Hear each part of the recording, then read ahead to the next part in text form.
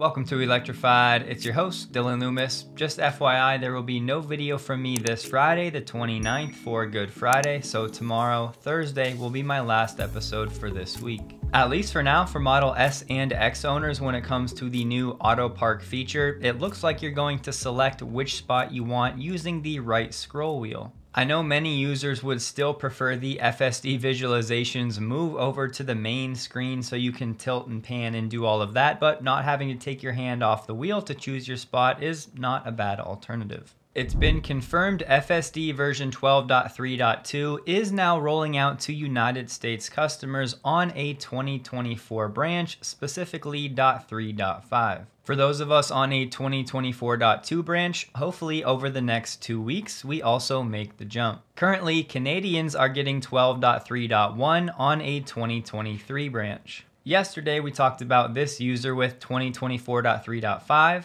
and today, TeslaScope is saying there's already at least one vehicle on 2024.3.6. That's on a hardware 4 vehicle in Virginia. As it turns out, this new .6 branch actually includes FSD 12.3.2.1, and this is for newly delivered vehicles. Look at what we have. As I was recording from Matt, he said that FSD version 12.3.2.1 is now rolling out to his Model Y. This is not a new delivery in North America, coming from a 2024.2.7 branch. I will now be checking for updates basically hourly. It sounds like vehicles with ultrasonic sensors will get Auto Park back with the 2024 branch update sometime in early April. Here's an example where I think Tesla could have handled this rollout better. As it stands now, you have paying customers that have been waiting months, if not years, for version 12, yet brand new customers that haven't paid for the software are getting it on their cars, while people that have paid and are waiting still don't have it. And please don't at all think I'm complaining for me. We just got our car last month. I'm happy to wait. I'm really not in a rush, although of course it'd be nice to have it. But for all of the people stuck on V11 that have paid and have been in the program for years,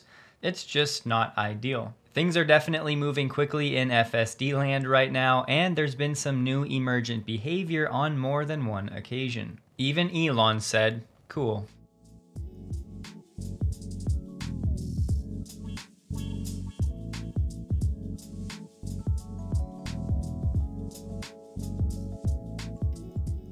I've never experienced that before.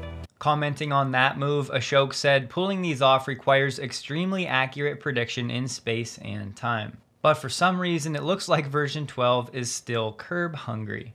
So you're about to hit the curb. Yeah, there you go. Tire went right over the curb there. To everybody out there that's been saying there's no way Tesla solves FSD without LiDAR, without radar, without ultrasonic sensors, I bet they're not feeling as confident in their predictions right now. I know we're not home yet, but the path to get there is much clearer now, in my opinion, than it's ever been before. I mean, who would have thought that Elon and Tesla's AI team might actually know a little bit more than the general public and Wall Street analysts? There's another job posting on the Tesla careers page for a Linux engineer, but the description is pretty interesting. This role will define the hardware and software interactions for our next generation fully autonomous car platform, humanoid robot, and the expanding AI inference use cases. They also mention mass production of the next generation AI chip. As always, I hesitate to read too far into things, but we've heard Tesla talk about the next-gen platform many times in the past. This time, they're calling it fully autonomous. We know Tesla's feeling very confident about version 12, so how much of that confidence could spill over into how they're designing this next-gen platform? As someone who actually really enjoys manual driving, I selfishly hope that Tesla includes steering wheels and pedals on this next-gen platform, but time will tell. Munro Live is absolutely going to milk the Cybertruck for as many videos as they can, as they should, not complaining, but it's always fun to see their engineers genuinely impressed by Tesla. This is pretty good from an assembly standpoint. Maybe we have to pull back some cables or something, but this is really, really well designed, and I give Tesla a lot of credit. This is magnificent. This is a great, great design. And how much easier it is to do this type of a design versus anything else that anybody's got. Yeah, looks like it's a pretty natural progression from what we saw with the 4680 Model Y. We've got a lot of similar characteristics here. We've got a lot of the HVAC ducting carried here, seat brackets, seats, and yeah, to Sandy's point, this opens up a lot of opportunity for assembly efficiency and obviously getting the pack out and getting it in. It's quite a game changer relative to how we see a lot of these other packs installed. So yeah, from a structure point, this is pretty amazing. With just being able just to bolt this up in place, it's definitely innovative. You got the 3 bolts up here, as you see, the ones along the side, the couple that you have in the back. These are the 3 in the front. The couple in the back, and this is your whole floor and essentially your whole structure for the center section of the vehicle. It's definitely innovative. We can't forget, this is version 1 for the Cybertruck, so off to a great start, and Tesla will, as always, continually improve the product over time. I know many of us are looking forward to watching the Cybertruck go up this S-curve for production. We have Joe Tetmeyer saying Cybertruck production might be at 900 to 1,000 units for a weekly rate. I'm going to be that guy pouring cold water on this. Personally, I think best case scenario, we're at between 400 to 500 per week. I'd also remind us all, just last week, Tesla announced they're only making 1,000 car sets or 4680 battery packs per week. So if Tesla was actually producing 1,000 Cybertrucks per week, that would not be a great thing, given that Tesla executives have said they want to keep the 4680 car set production ahead of Cybertruck production. From that standpoint, this would actually be a negative thing. In my opinion right now, for maybe 500 units per week at best. From April 4th to the 7th, Tesla will be at Poland's largest auto show for the first time. They said the S3, X, and Y will be there, no mention of the Cybertruck. What we have here is Mexico trying to require companies to have multiple different charge port types at their charging locations. Tesla and the US government have raised objections to those rules.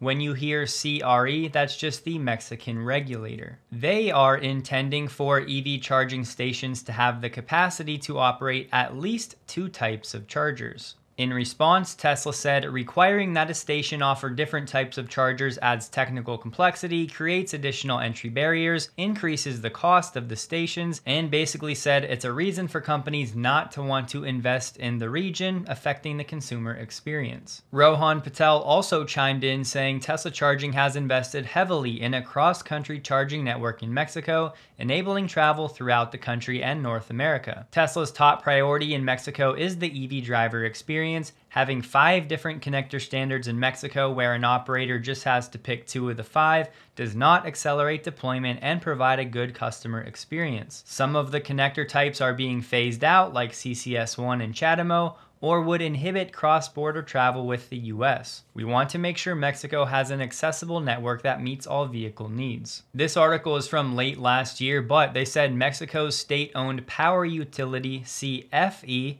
has received multiple requests from Tesla to install charging station hubs in Mexico City, Guadalajara, and Monterrey. However, the energy regulator, CRE, has not issued the guidelines and prices for charging services yet, preventing it from planning a strategy or even shaking hands on new deals. The power utility, CFE, is currently the only service provider that can charge for electricity in Mexico, but they don't have a metric for collecting payment for EV charging. It cannot yet partner with private sector companies. As of late last year, the federal government in Mexico had not publicly announced a strategy to deploy EV charging infrastructure. Hopefully, Tesla has enough sway here to encourage Mexico to adopt the North American charging standard. Morgan Stanley put out a new Tesla stock note, and Jonas is either going to look like a genius or totally clueless. For Q1, he's predicting Tesla's operating margin to be 1.7%. Then, for fiscal year 2024, he's expecting it to be 3.9%.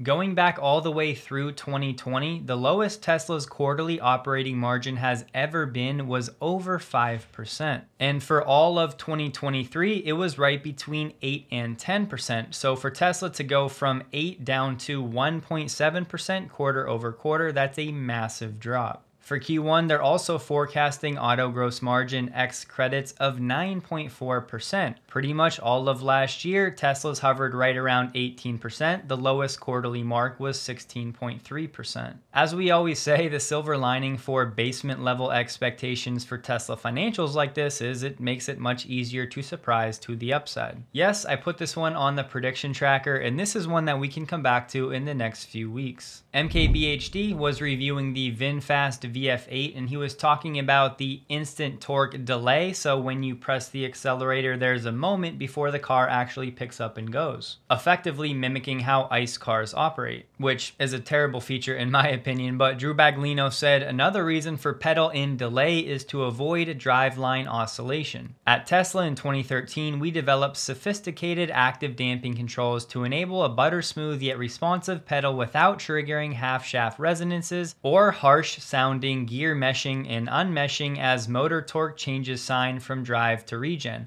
All Tesla vehicles incorporate this technology to deliver our signature effortless driveline feel. I know at least a few of you out there will enjoy this explanation. Tesla Patriot said, does braking to stop involve the brakes, or is reverse torque applied by the motor? Baglino answered saying the smooth one pedal stops are all accomplished by the motor, handed off to the brakes imperceptibly to save energy once the vehicle is at a full stop. No surprise here, as Ray for Tesla, who covers the Chinese EV market pretty closely, is saying that most of the main Chinese competitors are watching Tesla closely when it comes to FSD, and they're now working on their own end-to-end models. For some proof, in February on X, XPeng actually posted the top 2 ADAS systems in the world, FSD, and their own version of it. I have watched a few videos of XPeng's XNGP and personally not that impressed. I just thought this one was funny. Rocco on X said, never let anyone tell you Tesla's controls are dumb. I tried to turn the volume down on this Chrysler Pacifica van and put it in reverse on the highway. And a gear selector knob that does very much look like a volume control. Andre Karpathy just spoke at a Sequoia event, and he had some interesting words on Elon's management style. I would say definitely Elon runs his company in an extremely unique style. I don't actually think that people appreciate how unique it is. You sort of like even read about it and so on, but you don't understand it, I think. It's like even hard to describe. I don't even know where to start, but it's like a very unique, different thing. Like I like to say that he runs the biggest startups. I don't even know basically like how to describe it. It almost feels like it's a longer sort of thing that I have to think through. But well, number one is like, so he likes very small, strong, highly technical teams. So that's number one. So I would say at companies by default, they sort of like the teams grow and they get large. Elon was always like a force against growth. I would have to work and expend effort to hire people. I would have to like basically plead to hire people. And then the other thing is that big companies, usually you want, it's really hard to get rid of low performers. And I think Elon is very friendly to, by default, getting rid of low performers. So I actually had to fight for people to keep them on the team because he would, by default, want to remove people. And so that's one thing. So keep a small, strong, highly technical team. No middle management that is kind of like non-technical for sure. So that's number one. Number two is kind of like the vibes of how everything runs and how it feels when he sort of like walks into the office. He wants it to be a vibrant place. People are walking around, they're pacing around, they're working on exciting stuff. They're charting something, they're coding. You know, he doesn't like stagnation. He doesn't like for it to look that way. He doesn't like large meetings. He always encourages people to like leave meetings if they're not being useful. And this is like fully encouraged. And I think this is something that you don't normally see. So I think like vibes is like a second big lever that I think he really instills culturally. Maybe part of that also is like, I think a lot of bigger companies, they like pamper employees. I think like there's much less of that. It's like the culture of it is you're there to do your best technical work. And there's the intensity and so on. And I think maybe the last one that is very unique and very interesting and very strange is just how connected he is to the team. So usually a CEO of a company is like a remote person 5 layers up who talks to their VPs, who talk to their reports and directors, and eventually you talk to your manager. It's not how he runs companies, right? Like normally people would spend like 99% of the time maybe talking to the VPs. He spends maybe 50% of the time, and he just wants to talk to the engineers. So if the team is small and strong, then engineers and the code are the source of truth. And so they have the source of truth, not some manager, and he wants to talk to them to understand the actual state of things and what should be done to improve it. And also just like his large hammer and his willingness to exercise it within the organization. So maybe if he talks to the engineers and they bring up that, what's blocking you? okay, I don't have enough GPUs to run my thing. And he's like, oh, okay. And when you don't have satisfying answers, he's like, okay, I want to talk to the person in charge of the GPU cluster. And like someone dials the phone and he's just like, okay, double the cluster right now. Like, let's have a meeting tomorrow. From now on, send me daily updates until the cluster is twice the size. And then they kind of like push back and they're like, okay, well, we have this procurement set up, we have this timeline, and NVIDIA says that we don't have enough GPUs and it will take 6 months or something. And then you get a rise of an eyebrow. And then he's like, okay, I'm gonna talk to Jensen. And then he just kind of like removes bottlenecks. So I think the extent to which he's like extremely involved and removes bottlenecks and applies his hammer, I think is also like not appreciated. So I think there's like a lot of these kinds of aspects that are very unique, I would say, and very interesting. And honestly, like going to a normal company outside of that you like definitely miss aspects of that. It's like, do you really think Mary Barra is setting up the culture at GM to be similar to that? The answer is no, and this is the type of thing that will play out over years and years. I'm sure at least a few of you heard it at the end of that clip. Andre did say he misses parts of Elon's culture. If you're not familiar with Brad Gerstner from Altimeter Capital, he jumps on the All In pod every now and then. He's just one of those guys that gets it. He just said, in the age of AI, where Elon is building market-leading models, betting on Elon is a no-brainer. When everybody else is negative about companies like Tesla, that's where we start getting excited, particularly when they're run by a founder who's as extraordinary a product leader as Elon. On FSD 12, Brad said, when I took a test drive in it, it was kind of a chat GPT moment. Tesla totally scrapped their prior deterministic models and moved to an imitation learning model that really, for the first time, unlike Waymo, which is still a deterministic model, feels like a human driving the car. That's the type of thing other people can't easily copy. Elon has 5 million robot cars on the road collecting data that's training this imitation model. That makes it demonstrably better and almost impossible for all the traditional OEMs to replicate. So this Tesla stock is not for the faint of heart. You have to size it appropriately. You have to be willing to buy more if the stock goes down. Brad also said he recently bought Tesla stock because it has the best product engineer CEO on the planet. Robin Zeng, CEO of CATL, also had some comments on solid-state batteries. He said the much hyped technology did not work well enough, it lacked durability, and still has safety problems. He said, I watch the development people working on solid state almost every month, so I know all the progress, and somehow we still have these showstoppers. There are still safety issues, as lithium would react with moisture in the air if a battery broke open during a car accident. So people push on this, but I tell them CATL already spent 10 years. He added his group was second to none in the race to make solid state batteries. Rather than solid state, Zeng said his group was targeting sodium-ion batteries and condensed matter batteries, which use a semi-solid material, with prototypes already in production. The semi-solid material can store about double the energy of conventional lithium-ion batteries. In 2023, CATL supplied 37% of the world's EV batteries. CATL also makes 40% of the batteries used for energy storage. Add one more company to the list trying to break into the battery energy storage market. This time around, it's Rimac. They just opened their UK innovation and manufacturing facility where they'll build the first units of their Cinestack BESS platform. It'll serve as a hub for technological innovation and will manufacture the first units of the company's 790 kilowatt-hour Cinestack BESS. It's definitely smaller than a Megapack. This would be 0.79 megawatt hours. A Tesla Megapack is about 4 megawatt hours. They'll have to prove it, but Rimac is saying they have industry-leading cycle lifetime, AC round-trip efficiency, and energy density. They're starting small, but they did say their aim is being one of Europe's largest BESS manufacturers by 2030. Here's a render of what their Cinestacks will look like. This project is under a subsidiary of Rimac Energy. This product will use LFP cells, and they're touting this as a software-defined product. They plan to begin mass production in 2025 with 300 megawatt hours annual capacity,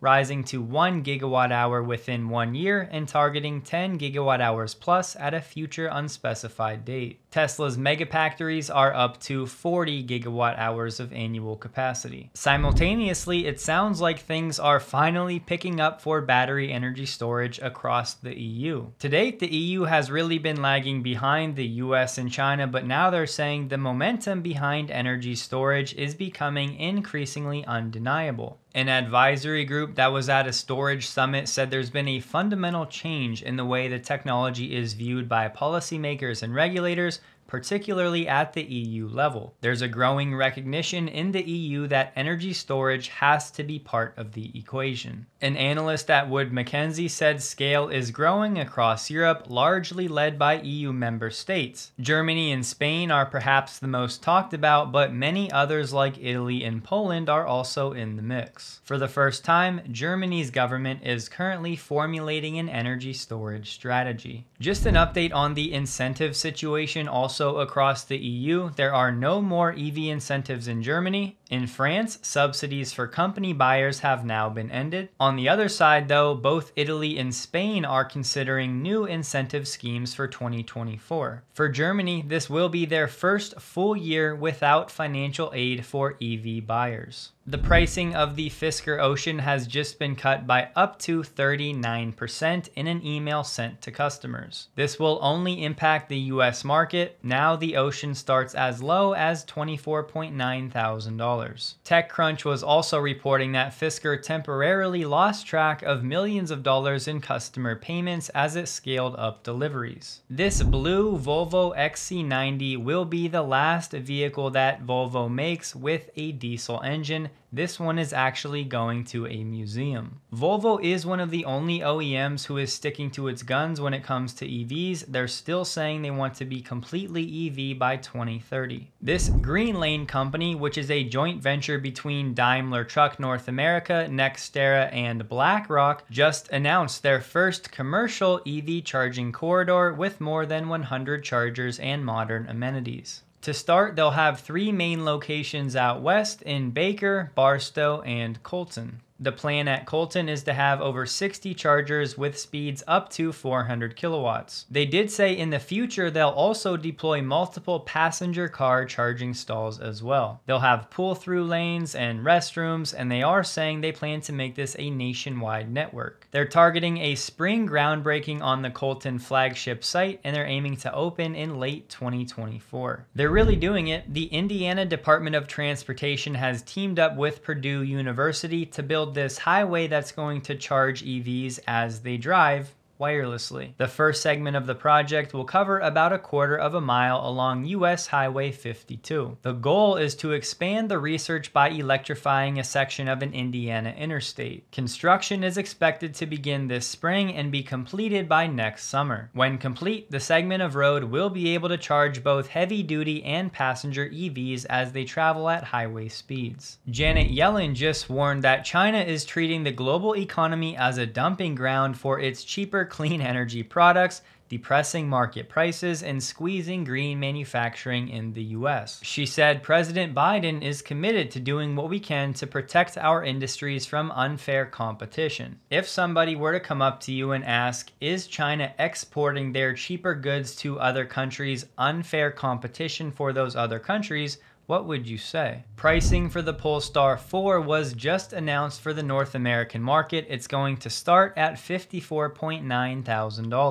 At least to start, this vehicle will not qualify for IRA credits because it's going to be built in South Korea. It'll be available to order in late April of this year, and they are saying you can expect deliveries later in 2024. EPA range up to 300 miles. 0 to 60 in 3.7 seconds. It'll come with a 94 kilowatt hour battery pack capable of charging speeds up to 200 kilowatts. Hyundai just said it plans to spend $51 billion over 3 years to bolster its growth in EVs and new mobility business, and separately hire 80,000 new employees. More than half of the investment will be allocated for new research and development infrastructure and assembly lines for EVs. A majority of the rest will be slated for research and development in EVs, including software-defined vehicles and battery technology. $17 billion per year on EVs is no joke, but we'll see how efficient they can be with their spending. I know for Q1 deliveries you're looking at, you lowered to 420K, right?